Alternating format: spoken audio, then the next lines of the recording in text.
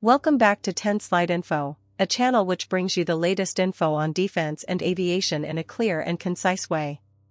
Global attention at Dubai Airshow 2025 focused on the Russian Su-57E fifth-generation fighter and its innovative 2D thrust vectoring nozzle model.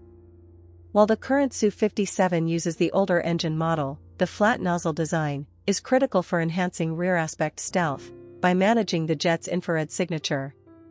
The 2D thrust vectoring control nozzle design comes with 4 independently controlled flaps, which helps the jet achieve superior pitch control and also helps to manage stealth performance by limiting radar reflectivity.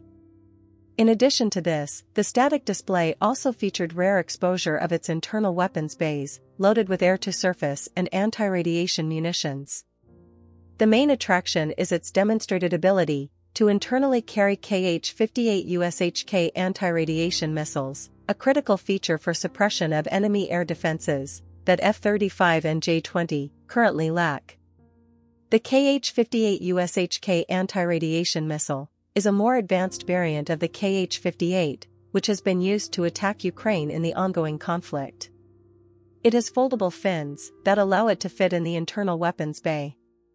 However, it can also be carried on external weapon stations of other combat aircraft. In the evolving landscape of fifth-generation aviation, Russia is betting the Su-57E could carve out a niche, and India may just be the partner to help it realize that ambition. Thank you for joining us on 10 Slide Info. If you found this video informative, please consider liking and subscribing to our channel for more content on defense and aviation. Thank you.